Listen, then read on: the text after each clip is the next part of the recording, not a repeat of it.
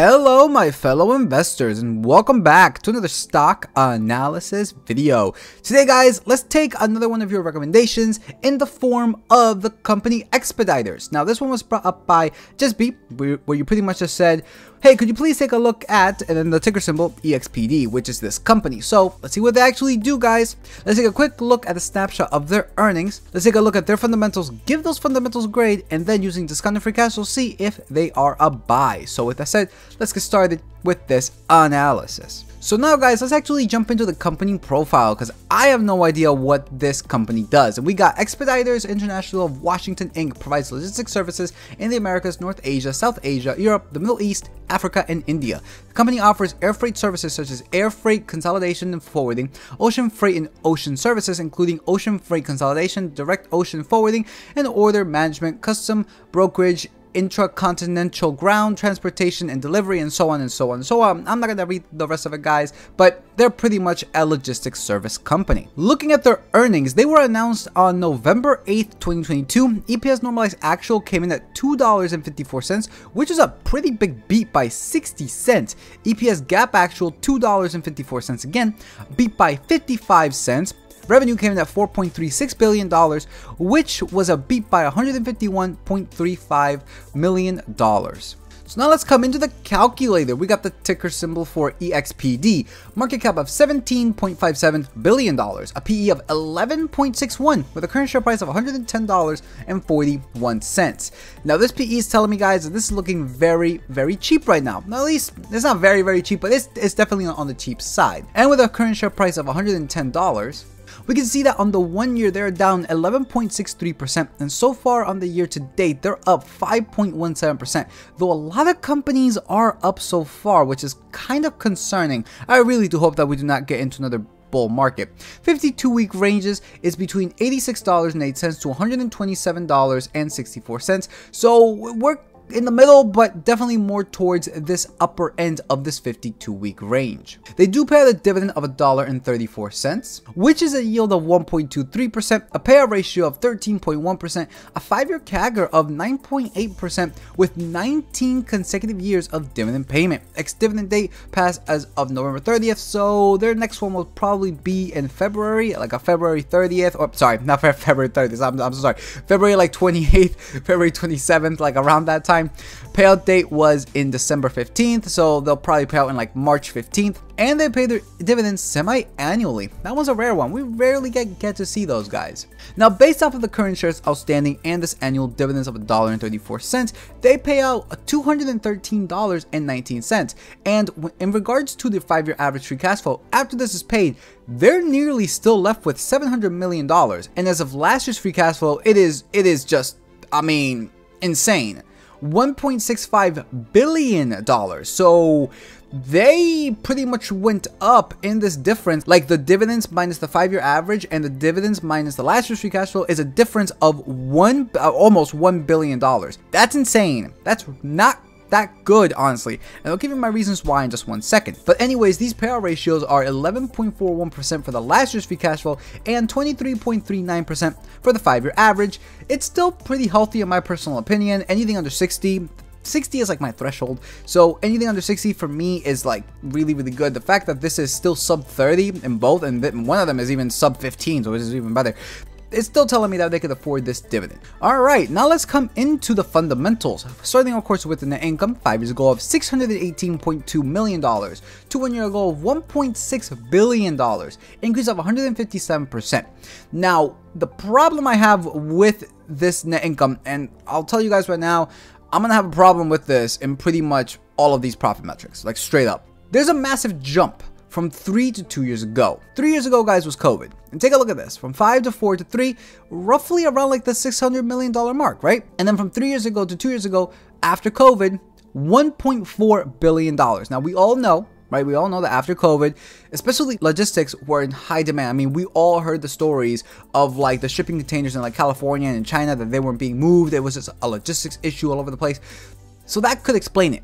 But unfortunately, even though they were able to replicate this the following year, I still do not believe that these circumstances that we're in right now will persist into the future. More specifically, like even 4 years into the future, I do not foresee this unless we go into some really bad stuff, right? But the fact that they jumped from 3 to 2 years ago from 696 million to 1.4 billion, and then 1 year ago they did 1.6 billion, guys, I don't think that that's pretty sustainable. So I'm going to go with like a 45% on this one. And in fact, looking at the free cash flow, this is even more pronounced. 5 years ago, $525.3 million to 1 year ago of $1.87 billion, billion with a B. So take a look at that. That's a massive, massive jump of 256% with an average of $911.58 million. Take a look at this. More pronounced than that of the net income. 5 to 2 years ago, they were in the millions of dollars. 1 year ago is when they jumped up massively from $832.3 million 2 years ago, which again, remember, 2 years ago for the net income, they did 1.4 billion. So 832.3 million 2 years ago to 1.87 billion. They more than doubled this cash flow in just 1 year. Absolutely insane. And you want to know something else? Take a look at this. Looking at the cash from operations and capital expenditures, take a look at this, guys. Based on the cash from operations and capital expenditures, this is crazy. You got 572, 771, 655, 868, $1.9 billion, technically $1.95 billion.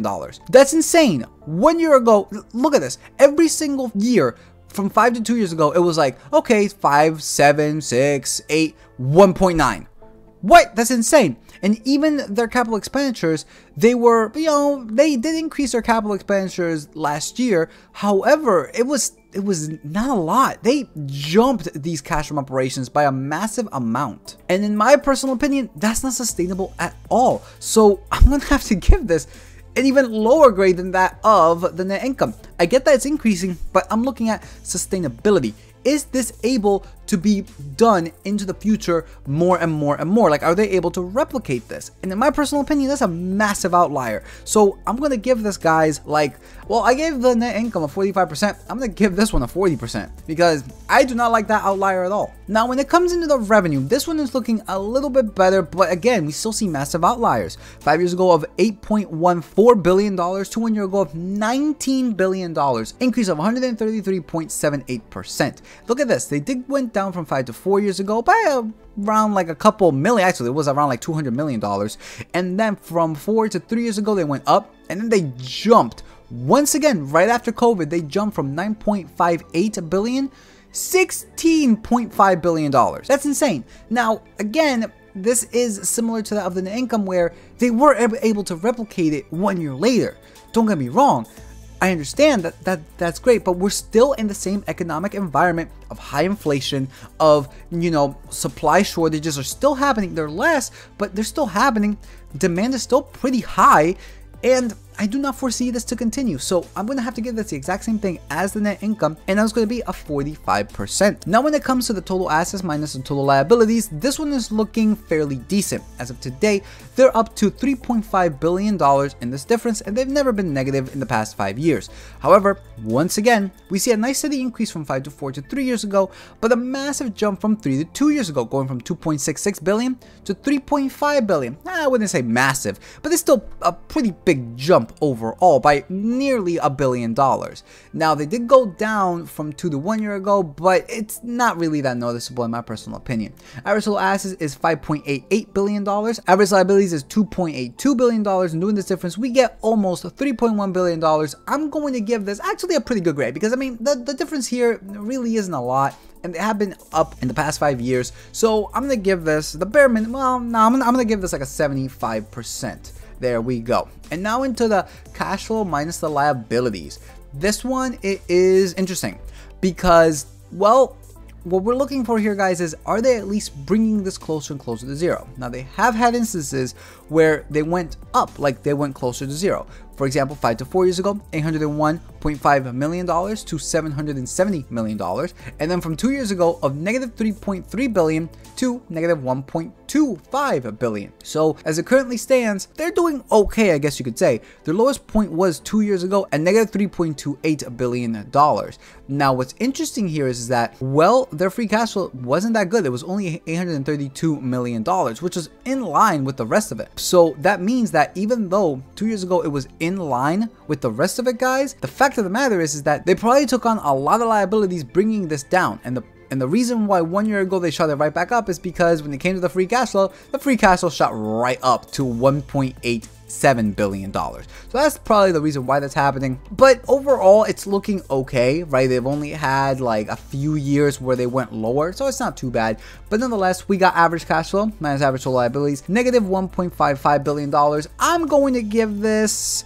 I'm gonna give this like an 85%. It's not that bad in my personal opinion. When it comes into the shares outstanding, the silent killer when it comes to investing, guys, this one's actually looking, well, really good. Honestly, it really is. 5 years ago, 171.6 million shares to 1 year ago of 159.1 million shares. That is a decrease of 7.3%, and even from the previous year to the current year. So again, 2 years ago, 167.2 million shares to 1 year ago of 159.1 million shares. That's a decrease of nearly 5%. That's insane. And what I like even better, and what I like even more about this, is that within the past 5 years, they've never, ever, not even one time, issued shares. Every single year has just been decreasing. Now, some years they decrease more than others, but the overall trend is to go down. So overall, I have to give this a beautiful 100%. Absolutely perfect. And lastly, cash and equivalents. They currently hold $2.15 billion with an average of $1.62 billion. Now, when it comes to the overall grades, we gave them the income of 45%, free cash flow 40%, revenue 45%, assets minus liabilities 75%, cash flow minus liabilities 85%, and the shares outstanding of 100% for an overall grade of 60. My biggest gripe for this, guys, and by the way, this grade could be a whole lot higher, except for the fact that I just don't like the spikes. I really don't. I get that, yay, they're doing better, you know, all of this good stuff. I do not like the spikes because they are uncertain spikes. If you were to see a nice smooth curve with little to no spikes when it comes to the profit metrics, you could pretty much assume that they'll probably beat next year by the same margin as they have been beaten within the past 5 years. So it makes it a whole lot easier to come up with a correct value for the company. When you see a massive spike like we just saw right here when it came to the free cash flow, that's going to mess everything up, especially when it comes to calculations for the intrinsic value of this company. That's why I'm giving them these low grades of 45, 40, and 45 for an overall grade of 59%. But again, you guys might have a different take on it, and your grade might be higher or even lower. So now with that said, let's actually see if at the current share price of $110.41, this is looking like a buy. Now obviously I just said that the data is skewing everything because of the massive spikes. I'm actually going to do something unorthodox I've never done on a video before, but I'm going to do it after we input these numbers. Now before inputting any numbers, take a look at this. Target share price not adjusting for debt is $205.19 across the board. And then adjusting for debt, guys, $424. Now, I get that the PE is telling me that it's cheap, or at least it's on the cheap end. I don't think it's that cheap of a difference of nearly $300 from the current share price to after debt. I think this is an issue of, again, the spikes messing everything up. But I'm going to do something in just 1 second after we input all this that's going to prove my point. So let's actually come over here to the growth tab. We can see that the forward is estimated at 7.75. So let's go fairly conservative when it comes to the revenue growth assumptions of 4, 5, and 6%. And when it comes to the shares buyback, let's pretty much put the same numbers because they have been buying back shares at around 7% within the past 5 years. So let's say roughly the same at 4%, 5%, and 6%. Let's go 6% just because, you know, as things were to happen, right? I don't think they may buy back exactly 7. Maybe they'll buy back more. Maybe they'll buy back less. Being conservative is always the key, and I'm going with 6%. And with that, guys, we got the target share price of $246.07 to $269.09. And then adjusting for debt, this jumps up to $506.24 to $552.57 with a margin of safety of 5, 10, 50%. The lowest in this case would be $430.31 to almost $525. Now, you're probably looking at this and you're like, why are the numbers that high? Oh dear Lord, the price tag is $110. What? And you want to know something? I fully agree with you. This is a case of, once again, the spikes messing everything up. So let's do something unorthodox. Let's come over here into all the numbers that you have to input for the calculator in order for the calculator to come up with this intrinsic value. And I would like to actually change the cash from operations 1 year ago value to something a little bit more reasonable, right? So you could see that, you know, they went up from 572 to 700, then they went down to 655, and then they went up to 868. So what I want to do is I want to add around $200 million or so to this previous one over here, to this previous cash from operations. And this leads us to around $1.1 billion or so in cash from operations. Now, the free cash flow in this case would be $988.6 million. A whole lot better than what it was before of $1.87 billion. So with that, let's actually see how this affects the calculator and the intrinsic value. And with that, guys, now take a look at this. With the exact same revenue growths and projected share buyback and the required rate of return, the target share price now, not adjusting for debt, it is $120.54 to $131.82. And then adjusting for debt, it comes up to $255.18 to $278.02. Margin of safety of 5, 10, 50%. It is now the lowest at around 217 to 264. In my personal opinion, this makes a lot more sense than what it was before, right? I mean, with a PE of 11, you know, it's cheap, but is it really that cheap where the target share price after debt was like $400 difference from the current share price? That to me is insane. So that's the problem when you have companies that aren't consistently growing their cash flow consistently, right? I know I was just redundant there, but it's true.